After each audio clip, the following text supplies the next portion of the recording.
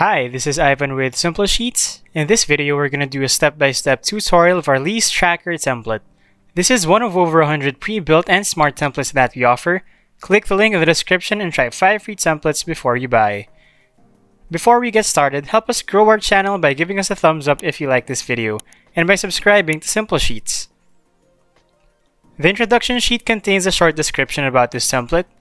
Over here, we have a customization difficulty, an explanation of the sheets that come with this template, and some instructions on how you can utilize this template. At the bottom, we have a short guide on using our templates with compatible online services. This template allows you to have a means of tracking your leased properties without having to make your own template. We start in the list sheet.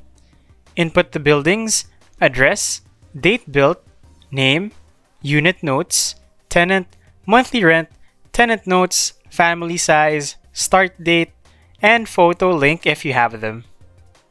This is also the sheet where you'll list down all the relevant events regarding the properties that you manage.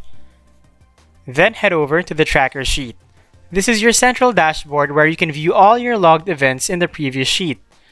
You have 2 slicers to the left for the buildings and tenants. If you select a building, the building information would appear here on top, as well as the tenants and units for those. You can make more specific filters using the tenants slicer. Managing your properties has never been this easy. That's all for this template. If you want to automate your Excel processes and enhance your level of productivity, Simple Sheets Advanced Templates and University is the best tool out there. Don't forget to give us a thumbs up if you like this video and subscribe to Simple Sheets for more Excel content. I'll see you guys on the next one.